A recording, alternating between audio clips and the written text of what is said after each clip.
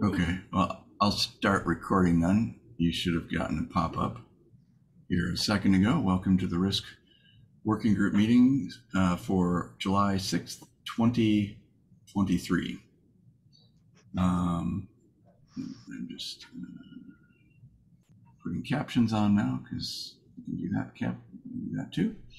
And so good to see you, Kate. Gary, good to see you again. Hey there. Sophie, of course.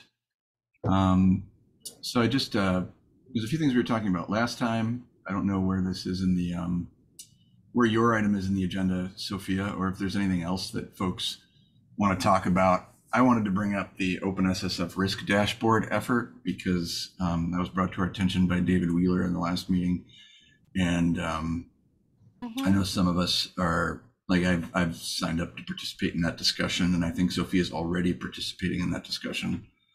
Yeah, I have some thoughts just to let you know what you're walking into. Yeah, we're recording. No, that's okay. Okay. I'll PC. 2 Fridays from now, is it not this Friday, the following Friday that I can't attend, they've set up a 4-hour meeting to basically use it as a working session to dig into all the details. Because so the background is they had a mock-up. David put together a mock-up and was like, is this what you want? How do we iterate on this? How do we design this for the right people? And then I missed a couple of meetings and I came back and they had brought in someone to actually do a user journey study and interview a bunch of people and say, how would you use this? What are you looking for? Trying to identify personas and use cases and how that would align. So much more like UX and design driven approach to building something like this. Yeah. So the last few meetings have been presenting the findings from those discussions and starting to sketch out what a design or approach would be. But then at the end of the last meeting, there's sort of commentary around this isn't moving fast enough, and they're expecting to see something coming out of it. And so the proposal was to set up a 4-hour meeting instead of 1 hour, which is usually the cadence, to basically work through a mock-up based on the feedback and the things that we have. I think that the goals are still a little bit murky because they're trying to get something done quickly, and I think they did that approach and then they did the design approach, and something in the middle is going to happen.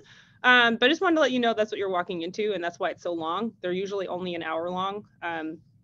But okay, yeah, I'm in Wisconsin. Then I'll try to be there. I'm glad you'll be there because I'll be at FOSSI, so I won't be able to participate. And I think we need someone with a metrics brain in there because it was myself and Christine Abernathy that have more of at least some exposure to CHAOSS and metrics and stuff like that. And then David, but then it's other folks from the OpenSSF. So I think someone who's thinking more about application of metrics in practice would be functionally relevant to that conversation, just because there are some things that hadn't been considered, like looking at the metric trending over time and how that would be implemented in a dashboard. So yeah, I think they're going to make something. Yeah. It seems to still be very security oriented with acknowledgement that they need to look at some other factors that are more community and population related. You might get a little bit squeamish when you look at how they've actually started defining metrics. So I'm looking forward to other CHAOSS folks participating. Okay. So there's resistance to use the definition of the metrics we've already worked on?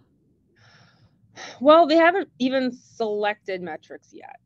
So in the mock-up, he's Michael, who's been leading the design, sort of the research discussions, has suggested a few ideas or metrics concepts, not even specific metrics. So they haven't even gotten to the specific metric or definition yet. So I think that's where we can be most helpful, I think, just to say these are things that we already have, they've already been defined, and so if you're trying to build a tool, they're already pre-implemented, so we know it's possible. Yes. And so I think it sounds like they're almost there. But unfortunately I can't attend. So that's an every other week meeting, and the next one is 4 hours. Yep. Wow. I'll be able to be there for a part of it, but I don't know if I can do 4 hours because it's the day before my mom's 80th birthday celebration that I'm co-organizing with my siblings, and I'll be in Wisconsin. So I don't know if I can drop 4 hours in the middle of the day and survive my family. I'll do what I can. That's all we can do. Yeah. All we can do. All right. Well, thanks for that update, Sophia. So when we met last, we had a bunch of things that we talked about, but we're kind of trying to work toward the metrics to use in a risk introductory metrics model. Is that accurate, Sophia? Kind of like your first mover metric model for risk. And I think everyone, if you don't know, metrics models are basically the grouping of metrics that are often used together by some practitioner in a way that makes sense. So most of the things that are metrics models have arisen from how people look at collections of metrics together. And we try to keep it around 5, give or take, metrics at the most in any given metrics model, just because we've tried it with more and it tends to get unwieldy. And so these are the thoughts that we had last time around, well, what would be the introductory risk metrics models? And so the first one we discussed was how transparent a project is. And there are some sort of comments around there, and this would be a metric that doesn't exist yet, as far as I know. I mean, I can't claim to have committed all 80-ish metrics to the memory of my head, but I'm pretty sure we have not created one about project transparency at this point. Transparency has multiple dimensions. Which dimension of transparency are we talking about here? So I think it's when companies decide to open source their project and make it closed source. So I guess that particular little metric in there is we discussed that as transparency and how it poses risk, and we're not sure how to measure that. I do think we have a release frequency metric, and I do think we have documentation oriented metrics. So yeah, I think to kind of explain this one, I agree with you, Kate, that there's sort of a few contexts on how we could think about transparency. And so we were trying to essentially suggest a few depending on the nature of the project.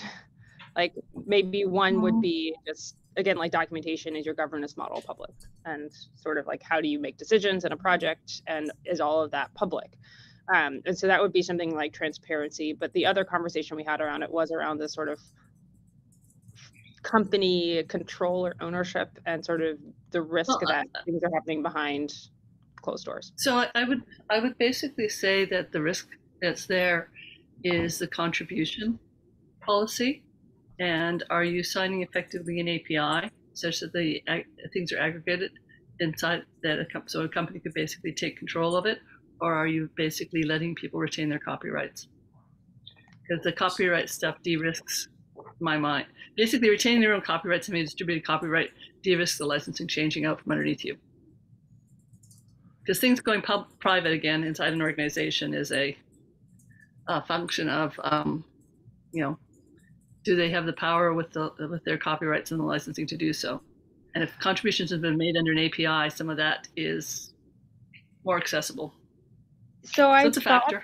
Yeah, I thought that until last week. Okay. Well, this risk is a fast-moving ecosystem here. Well, because I was thinking about this from sort of the prominent use case of a license change and the move that we've seen with a couple of organizations going to SSPL, which isn't a recognized open source license. But in the most recent case, I'm thinking about RHEL. We're in a recorded call, but it's a public event. What they did to essentially restrict their source code to paying customers only versus releasing it.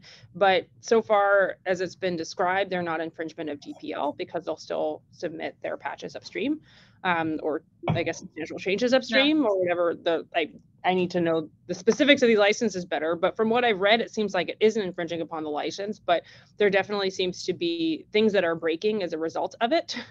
And so that in spirit is the same sort of thing of taking something like closing the source in a way, versus having that totally public source. But I think it is a slightly nuanced thing because it's not changing the license, it's just making the source code unavailable. Well, it's not the source code per se. The source code is still available with all the upstream projects. What's missing is the aggregation that they've done. Yes. And that's where they've added value. Okay. And so they're basically, I have not had a chance to study it. I have been traveling, and I catch it across the feed and go, oh, that's going to make things interesting for a bit. So is what they've done, they're using a GPL project and they've added something to it? I guess no. I'm a little bit confused, because I thought that if I was using GPL and I modified it, I had to contribute that back upstream. So everything I could keep my changes private and charge money for it. They are going to contribute back upstream. It just basically, the comment was, we're still going to do this. It's just, it's going to have to be audited because it's not publicly available. So in theory, they haven't infringed upon the license yet. But I'm just thinking about in terms of how we're setting up this metric. I don't even know, maybe this is a test case. What would have been the best indicators that something like that could have happened? And I think I keep coming back to elephant factor in terms of company control, in terms of how many people. I'm lining up with you there. It's a function of who has control, and I'd say the more people that have the control is distributed to, the lower the risk. Mm-hmm. Agree. And so like the other ones that we talked about could be suggestions for a deeper dive on this if you're very concerned or want to do something more robust. But I think if we need something that's a lightweight single thing to point to, that would be what I'm gravitating toward.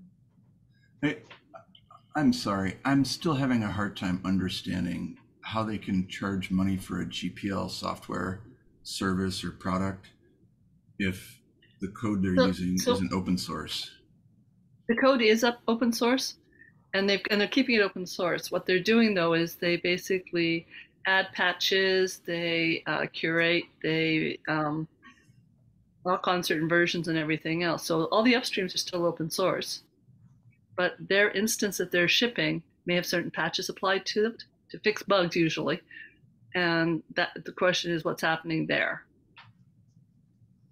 But if I'm patching bugs on a GPL project, am I not required by the license to open source those patches? No. Well, it's not. You have to basically. Sorry, keep going. Yeah. You can. Best practice is as soon as you apply it in your own thing, you want to put it upstream so you don't have to keep maintaining those patches. Right. They're saying they're going to do it, but it's happening at a different pace.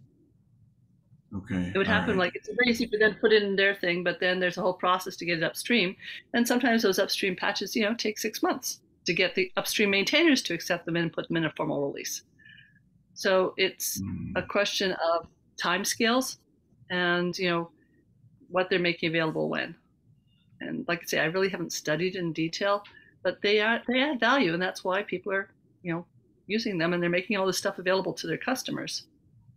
And everything will eventually be upstream. It's just a question of what time frame. Does that match your understanding, Sophia? Yes. I mean, that's sort of that is the distribution model for the most part. It's just because of GPL, they have to bring it back to the community. Can we say what software this is? RHEL. Red Hat Enterprise Linux? Yes. Okay.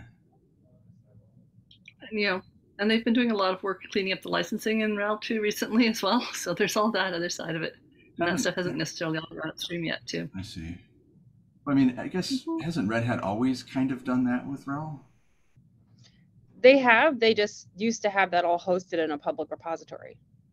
Oh, okay. So I'm actually curious now if this is going to happen with other distros like OpenShift, which in theory has a similar model, except for they've been lumping a lot more stuff into it. So it's not just one project anymore. It's not just a distribution of Kubernetes. It includes little things from the rest of the CNCF portfolio to offer more of a platform-based tool.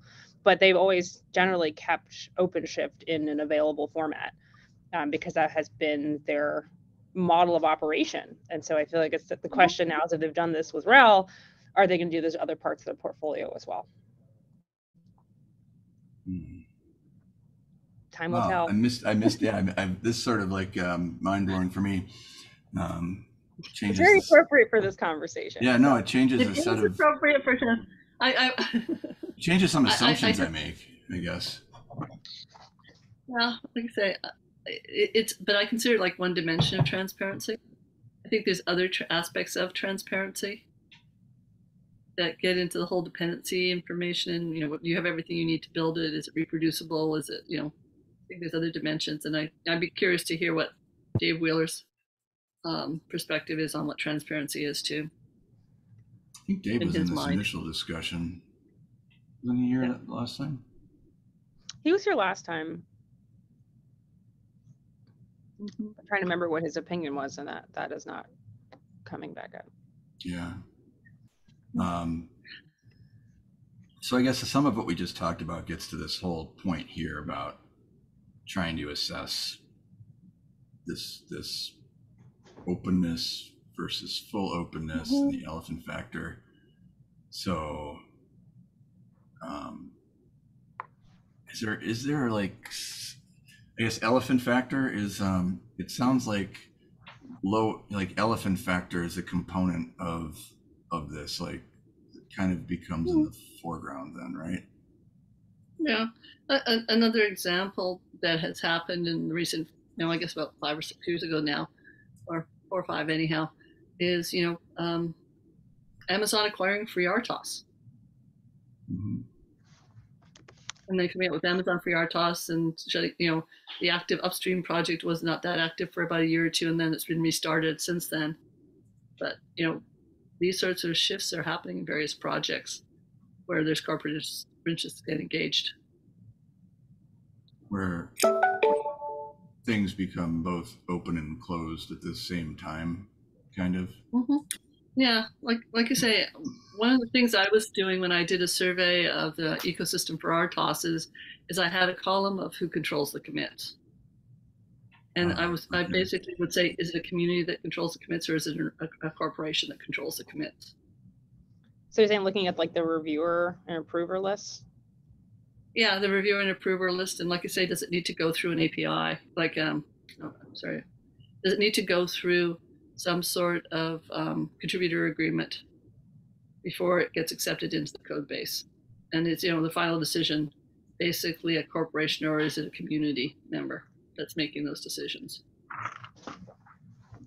And are the policies visible? And that goes to transparency too. Is it very clear how you can get contributions accepted if you are not an organization, if it's an organization that controls the main part of the code?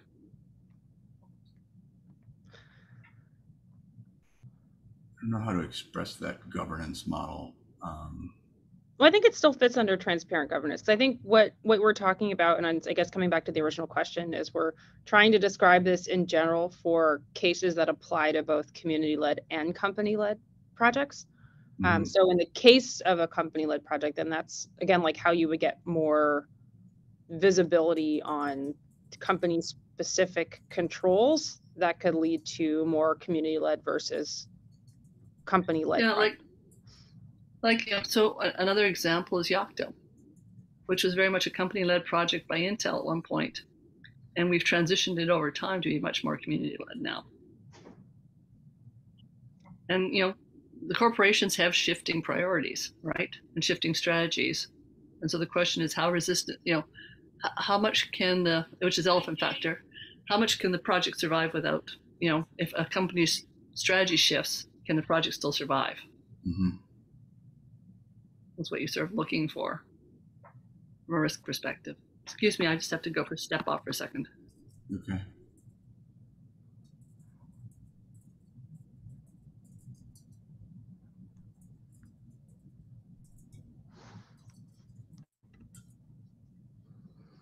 Yeah, I'm trying to think through how to make these okay, this is a metric. Elephant factor is a metric. So that's something that we can actually point to. Some of these other items under here, I don't know if we have metrics to measure them, and I don't know what those metrics might be. So elephant factor, Well, I see the sort of specifics in contribution and control as like a sub component of elephant factor, because you're looking at the percentage of contribution by one company. Then if you're defining contribution as commits or PRs or reviewers, you're basically doing that. It's just more, again, like if you have a high, I guess you want a low elephant factor is a small number of firms, or like say one, then that might be a case to review it from that lens. Or maybe, again, like it's up to your risk tolerance. Like I think that's, again, this is what we're trying to help people assess. Yeah, I think that there's got to be some room for interpretation, because I feel like it might be hitting bedrock to say that you can create a profile of a given company has such and such kind of reputation based on these metrics. It's very much based on governance policies they've made or how they've changed a license or something like that. Those events would give an indication that if an elephant factor is very high and a specific company is one of the elephants, right? Like you might want to consider that differently if you're at one firm versus another, even. Like there's a lot of angles to how do you view a company in your risk profile. And I'm not sure that that's worth trying to like specifically pinpoint, because it could be something that's so highly specific to your application or your team. Does that make sense? It does. And I think you could always go further. So I feel like I like coming back to this sort of, do you have XYZ documentation public and what's the elephant factor as sort of like the main indicators. Yeah. And then after that, you should probably know what that company is if it's one, and then you take that in your own contextual direction. And that can be sort of like in the description of how this could be interpreted for you. I'd also say that certain corporations, different segments behave differently. So I'd be very resistant. I'd be very resistant about making an overall judgment about an organization based on one of their interactions with one project when they have multiple projects sitting out there. So I just putting that caveat in there. I mean, yeah, the larger a firm is, the more variance you're going to get from engagement to engagement. All too familiar. Like, I'm sure. Indeed. I'm going to have to drop at the bottom of the hour for another conflicting call I've got set up today. But is there anything else you guys want me to comment on before I drop? Actually skip to the next one, and we can come back to this because I want to get Kate's opinion on this, because we poked David and it sounds like there's another paper coming, which we'll see when that happens. But we were coming back to this idea of trying to how to look at a project or package in relation to the ecosystem as sort of part of an understanding of what it is. And we talked about the census report as one method for sort of scoring relevance or usage based on the criteria that were outlined by those researchers. And then this is the rat hole I went down, found another paper that was looking at the NPM package manager and looking at network robustness, and basically started testing the impact of removing a certain amount of nodes and the connectedness of the nodes on the impact of whether or not you were going to have failure in that one portion or across the entire project. So basically looking at the correlation of failure in specific nodes to functionality, or I guess they had so is it resilience? Resilience. So where do you want here? I think it is resilience, because they were using, the terminology was a little odd, and I was trying to put it in both, like, because there's like research terms and math terms, but they're also talking about technical things, and some of the language overlaps in a funky way, and it's not the same thing. So I apologize, I'm struggling to talk about it. But I thought it was an interesting approach, and the more that I was reading it, I was like, I don't think that people can just do this like off the cuff, and so maybe this shouldn't be what we recommend. But I was basically just trying to find if there were existing mechanisms that people have looked at for sort of the role in the ecosystem. And this was one of the ones that came up, at least from a dependency perspective.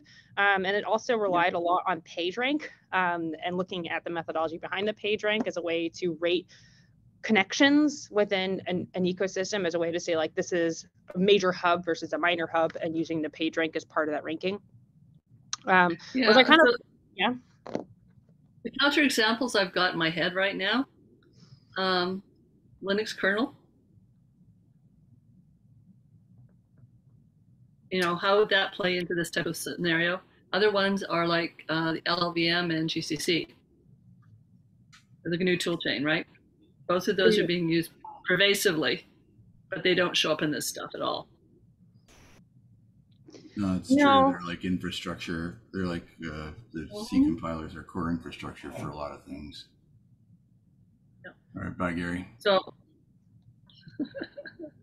I mostly just like, I guess what I was circling around is I'm not really sure if we can recommend a metric for this. And that I think there are definitely considerations that you should have, but to be able to do this type of analysis for everything that you're considering just seems a bit cumbersome. Well, the thing is too, it's a lot of this stuff will shift very fast over time in some of the packaging ecosystems as well. Actually, that paper goes into it a bit. They looked at it for a 10-year period, which I thought was fun. And so they looked at the evolution of adding and removing dependencies. And actually, the number of dependencies is capping at a bit, like it was growing more and now it's slowing down. But they tried to look at sort of the evolution of it as well. It's not a very long paper, but it took me a while to read because of, again, the aforementioned terminology, the tech overlap. Oh, cool. That's cool. I'll go have a look at that. Yeah, thanks. It's interesting. And so I'd say the ecosystem, or packaging ecosystem, as opposed to overall open source ecosystem, I guess is what I think I'm hearing too. Well, I suppose kind of wanted to get your, I guess, 30-second thought on what did that mean to you? Sorry, I guess at the beginning of that. Well, like I say, what it meant to me is it's very much a packaging ecosystem thing. I thought your comment that things are starting to plateau, I found very fascinating. I think that's a growing awareness of the fact that having lots of dependencies, trimming it down is important for reducing the attack surface on the security side. Yeah, for sure. And so the question, so in some senses, the ecosystem criticality score is in some senses like, you know, how much is it really pulling in from a dependency and what's your attack surface potential to me? And can we basically do something about, you know, if it's got a very large, you know, the smaller number of dependencies, I think in the smaller your attack surface is actually, I think, a good thing. And I think there's, you know, I think there's a lot of gratuitous dependencies lurking out there. They're not really essential. Having people focus on burst bringing in what they really need is probably a better health strategy for this stuff. So that you said that things are plateauing makes me feel like slightly hopeful, because all the other things I've been hearing up till now is it's like, you know, 84 to 500 type of deal over a couple-year period. And it might so also in this ecosystem, it could look totally different. This is only NPM.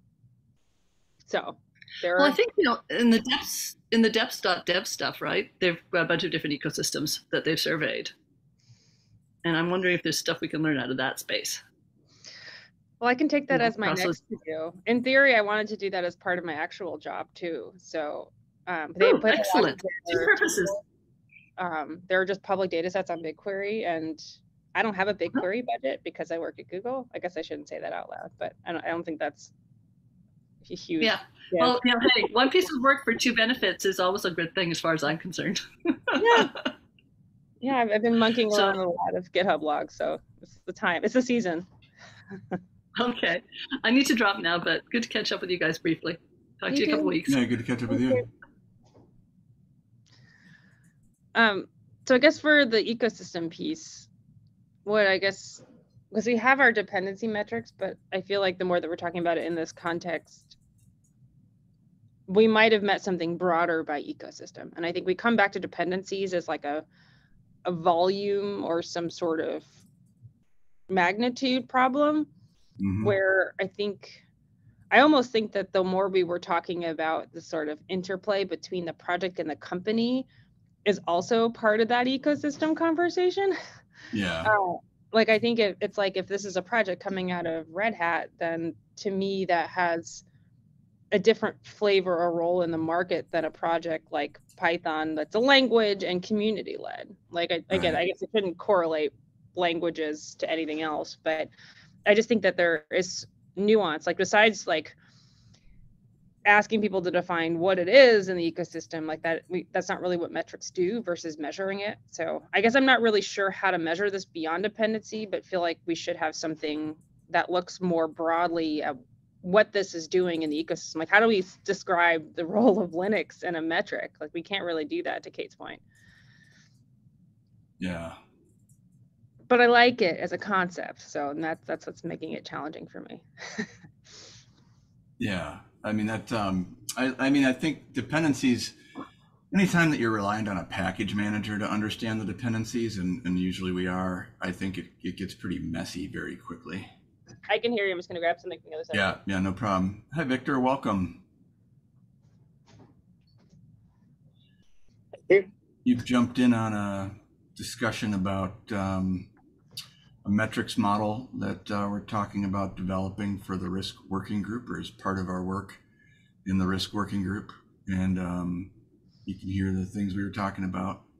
I don't know if you have any thoughts on dependencies and how they might relate to providing an introductory model of risk. Yeah, I listened to a lot of discussion, but dependency haven't thought about that yet. I guess maybe I don't want to put you on the spot, but I sort of do, because I feel like I get stuck in my own head and world a lot. So I feel like if you heard the term ecosystem criticality, do you have any sort of immediate reactions or like thoughts on what that would mean for you in the case of evaluating a package or a project? I guess first of all, I have not heard about ecosystem. What is that? What does it mean? I think that's a fair reaction. There is actually multiple schools of thought across the research community as to how to actually define open source ecosystems. So that's a fairly relevant question to date. There are some that have looked at specific ecosystems, say within a foundation or like defined community, like the Python Foundation, the Apache Foundation, and looking at the interplay of community, project, and collaboration happening in these spaces as sort of an ecosystem. But there are others that are looking at open source ecosystems more broadly and using the definition from biology that is sort of the definition of a living system, and has the ecological and biological components as well as the concrete things. I'm just explaining this really poorly right now, honestly. But essentially that it's not a stagnant system. It has living and evolving things in it that interact and interplay with each other. And so in this particular thought, we were thinking about ecosystem to the broadest definition, but recognize that I think it's really valid for you to say that, Victor, because I think, again, I get stuck in my own little world where all the people around me talk about open source ecosystems. So like, why wouldn't the rest of the world? But maybe then that term itself, Sean, we need to find something that's a little bit more specific, or maybe that'll help us narrow down what we should be looking at in terms of ecosystem. Like I think when we originally talked about it, it was sort of trying to conceptualize the role of a project to the world of open source users, which is, again, incredibly broad and diverse. So I guess if we look at an example like Linux versus Python, like they serve different purposes, they have different users, they have different roles in the technology stack, different communities, different types of projects that work with them. And so like I would say both of them are integral to their own communities, but maybe because they're so broad, like that isn't the actual metric we need. What we need is some random package or version of something that we want to know, is this something that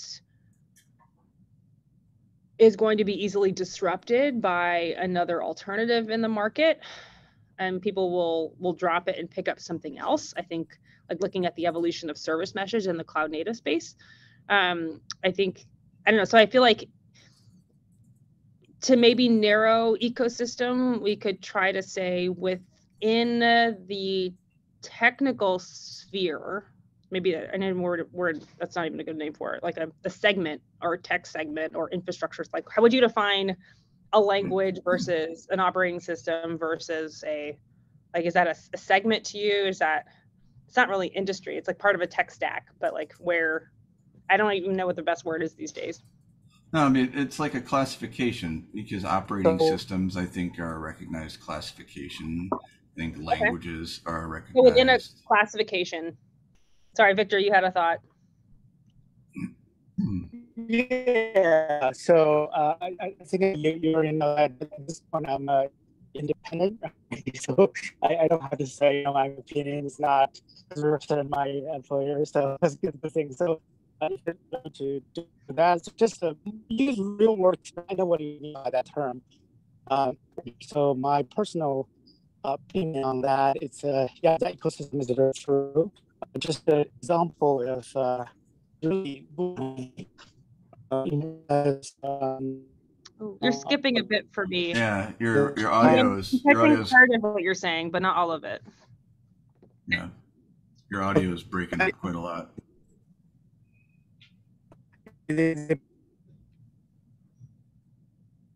Oh, we just lost him. Yeah, yeah, he sounded like he was coming in from either a mobile or remote reaches of the world. And I couldn't quite hear what he was saying. Well, I think he might join again. Maybe we'll get his thoughts in a minute. Oh, here we go. Hello. Hey, Victor. Can you hear me? Can you hear me now? I actually lost connection. So. Yeah, I think I hear you better now. Yes. Okay. So yeah. So for me, Amazon has a first mover advantage in the cloud, public cloud. In a different sense, Google is strong in the search and all that. So I think Google has done a great job building a really open source ecosystem. So ecosystem, just like any a biological ecosystem, right? Yeah, there's a big animal there, so there's also like surrounding small animals and trying to live together and try to help each other. So I think yeah, so companies like Google and later on had IBM and everybody joined. So that's an ecosystem. That's basically building a system, ecosystem so vast and so attractive to everybody, including the users who are not necessarily part of the ecosystem to use this ecosystem. That made Amazon has to basically join the whole open source play, right? So that's a view of that ecosystem. So, okay. Oh, and so I think he was describing. Well, I think he was he was coming describing sort of his view of ecosystems. I do agree that I think companies can be sort of the central player in an ecosystem as much as projects can. At least that's kind of how I was interpreting where you were going with that, Victor. We lost you again.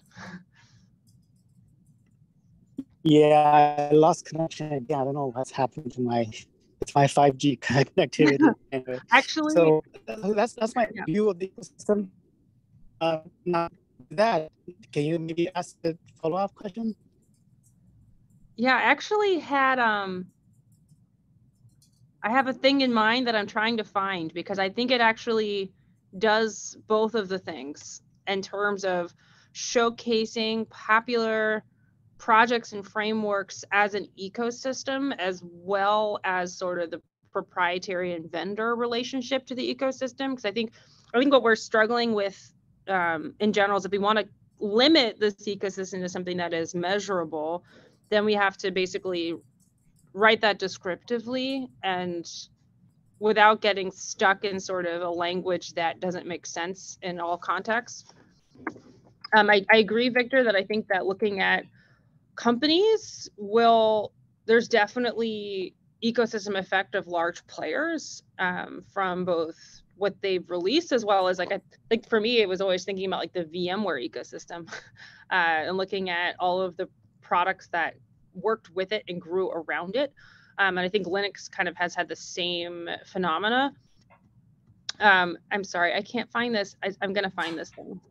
Okay. I found it. I'm basically trying to find a Stack Overflow survey that actually showed the technology overlap of user respondents, and it essentially showed a natural grouping of technology classes and ecosystems, like the Node.js ecosystem versus the Python ecosystem, and all the analytics tools that kind of grew up around Python. And kind of, I like the way that it did that. And I don't think I'm going to be able to find this and actually contribute to this conversation at the same time. So I'm just looking for it. I've certainly had that experience myself.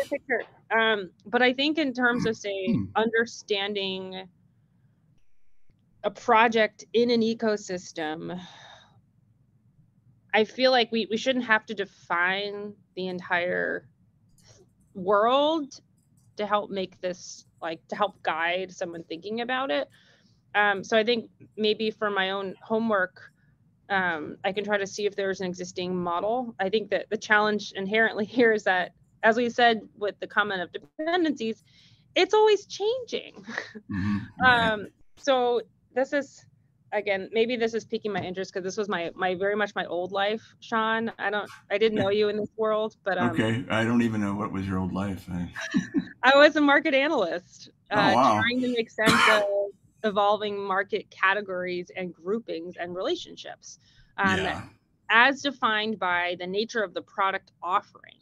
So I was looking at like products as they were defined by vendors, and then looking at sort of permutations and groupings around similar product functionality. Like one example would be the DCIM market, which was the data center infrastructure monitoring tool set, which was a variety of things that were basically built around telemetry in a data center. But the functionality that was incredibly broad, because you had supply chain monitoring tools to how hot is my rack tools. And they all kind of fit in this place because it ended up being a combination of monitoring, inventory management, process control, and a whole bunch of other things. So in terms of, say, looking at and defining that space, it was always moving because of what people offered, in a way that, like, if we try to do this to open source, I don't know if that's going to be a fruitful exercise. But I don't know. I feel like I'm struggling to even know how to limit this into a metric. So maybe it's something that we chew on and say, I think there's value in here, but I don't know how we would actually define it. Yeah. Maybe can really use the analogies even further. I think there's things that probably will need to be out of scope, like politics, right? Regional politics, that's probably out of scope. So just from an economic point of view, like just like a company, right? So when does a company, what kind of matrix or symptoms you'll see when the company is going to make major decisions that's going to have an impact on the ecosystem, right? So just like a big animal, if he has like a big fish, right? He has a lot of small fish surrounding him, and if he's benefiting from that, getting all the surrounding whatever nutrition he needs to really have a better life, then everything is cool. Just like company, when he's in the open source system, making all the good money, all the stuff he's contributing is coming back and benefiting the company itself. Everything is cool. But when a company start to realize that it makes more benefit for him to eat the fish beside him and basically destroy the ecosystem, meaning that he's for example, indicator is the company, revenue is not growing as much expected. He might need to do something to even, earn more money by even damaging the ecosystem, and that probably he will do that. So so things like that could be indicators or matrix for. You're just, I love it, Victor, and it just blew it up in my head more, where I was like, you have to count politics. Not that that's like a PC topic for this forum, but just thinking about the geopolitical influence on open source right now, it's pretty major in terms of, say, separating out China-specific ecosystems because of concern from Western companies. Not to say that there isn't working and productive collaborative relationships from the community level, but the companies, they have their own political arena that they're fighting with from a regulatory and from a political aspect that are influencing their decisions on what to do, what to adopt, and who to work with. And we're seeing that explicitly in things like funding and sponsorship for specific countries right now, especially with conflicts going on. And at a certain point, like, we shouldn't have politics in a marker, but they do directly impact open source ecosystems because people live in these worlds and are subject to these conflicts and these regulations. So, oh my gosh, Sean, I almost like want to go full blitz, and instead of a metric, maybe we just have like, I just, as Victor was talking, I was seeing like a big undersea environment with fish in it and plants in it, and it's like, I don't know how we can do this. Yeah, I don't know how to define this, Sean. Maybe we picked something too big. Yeah, I think so. Visual. I'm just going to make a note because we're out of time anyway. Visual, a large undersea environment. You'll have to write that down. How can we conceptualize this? Well, the hope is that someone's already done this, because there's a lot of people that are thinking about this, and how to provide more structure and taxonomy to the open source ecosystem as broad as that can be. No, I don't think we're going to be the ones that come up with it. It's just, I think that we, in the metrics model, I think there are concepts here that are worth raising, but a lot of them aren't particularly measurable. Yeah, I'm using CHAOSS data a lot right now to try to find these things. Dependencies is one. Companies and individuals are another dimension. Yeah, it's finding the information and finding the things that seem to go together, not only in deployment and dependency, but how do things flow? What are the marketplaces within this ecosystem? I think there's probably multiple ways to think about segmenting open source that contribute to whatever the market, whatever the segments in a market are. Oh, I have a research question for you if you're looking at it like this. Yeah. Okay. Well, just sort of wondering about, from the technical usage to contributor profile of the, like, people tend to contribute to things that they use or they're familiar with, at least conceptually. Like, are you working with a Linux kernel versus a language? Like, I'm assuming that there's some sort of technical or experience-based compatibility. But then the question is, people that contribute to open source are most likely working on more than one project, potentially, and sort of how there's surveys that I've run that indicate that selection is very much based on more of the, like, a community fit or an interest fit versus, say, like a technical fit or functional fit. But I think if my hypothesis is that within companies, you'll see more of that functional fit where I'm dependent on this thing. I can just go submit a patch on this thing. And then now you're like, you as a person are now creating more direct connection in the ecosystem between two distinct packages that are related. And you are now working on both of them because they're related. Like, I always think of, I think upstream contribution to something that's not my primary job because I need it. So yeah, there's always sort of the OpenShift and Bitergia analysis that happened with, I think it was Brian and Miguel might have worked on it from Bitergia, but they also had done it earlier, where they're looking at the people overlap across the CNCF and an OpenShift, and basically looking at the sort of the people that were working on things. But if you look at sort of the CNCF, that is sort of a group of related technologies. So then you have the sort of functional relationship between the projects, but then underneath it, there's sort of the community relationship. And so there's sort of the assumption that functionally you might work on these projects because there's alignment or dependency or interaction, but there could also be a community aspect because maybe you have friends over there too, and you want to work in that space as well. And so there's sort of the question of, like, how are like the role of people in making these things closer together versus are they coming together because of the functional comparison? And I think in my former market research days, we only looked at the functional side of things, where now I'm curious to know, can we demonstrate that there is something else from the community and social component that drives more interconnection between these things that can make them more of a connected ecosystem versus a disparate ecosystem because of the social and community connections versus just the functional connections in the technology. I mean, we do know, I did a paper in 2016 where we showed that people follow people follow users who are followed a lot or Yep. start a lot. Yep. I saw that one. If people go to a new project, if those people go to a new project, not a lot, but and some people will follow them. Like if I go to a new project, maybe nobody follows me, but the people at the top of the rank on the platform, they do have people who follow them to new projects.